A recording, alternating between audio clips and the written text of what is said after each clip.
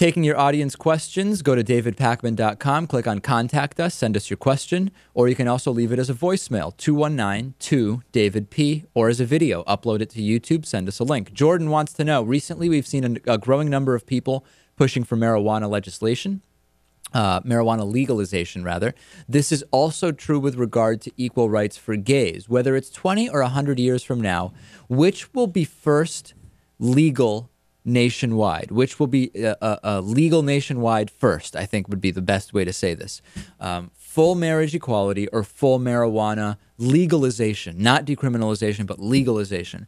I believe it will be marriage equality. And the reason why is the drug war and marijuana not being legal is a huge moneymaker, and it's a big employer between drug enforcement agencies, the people who work in the prisons that are housing nonviolent drug offenders, and so on and so forth. It's just a huge business.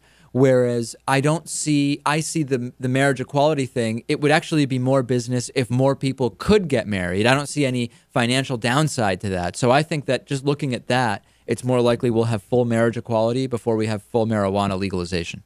Right, and since it's technically still illegal at the federal level, who knows when that's going to change. Right. I don't know if we even include that when we're talking about the states, but yeah, I think you're right. Natan, what do you think?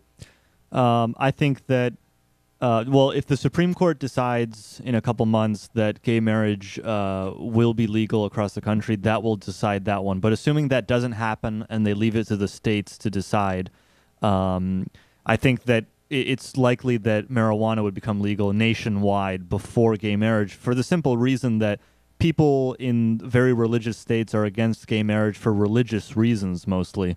The reasons they give. I'm not saying they're good reasons. Whereas marijuana seems to be a more neutral topic. I could see a mass movement of people and a sort of domino effect where one state legalizes it, more states legalize it, and then all states legalize it, because it doesn't really have that socially conservative component as such a big deal most from a of the right-wing perspective. Most of the right-wing religious people that we have on the show are against marijuana legalization for religious reasons. I think that if you interviewed the people in these states, you wouldn't find that. And I think that that's something that could change very quickly, because it's not really something that's related to lifestyle. You can make a political argument, which is what anti-gay marriage people never accept. They never accept a political argument. It's always a religious one. I think the marijuana legalization, there's a very easy political argument to say that, the drug war just isn't working. Yeah, it could be. But I still believe that because of the huge financial interest in keeping marijuana not legal, that'll be tougher. And there are a lot of religious people who have the same reasons for marijuana as they do for gay marriage. They think that somewhere in the Bible it says you're not supposed to do this stuff. Yeah, although I agree it's less people. It is. But still, the financial aspect. So anyway, that's our thoughts on that question. Keep the questions coming. davidpakman.com. Click on Contact Us. Send us your question. We'll do our best to answer them.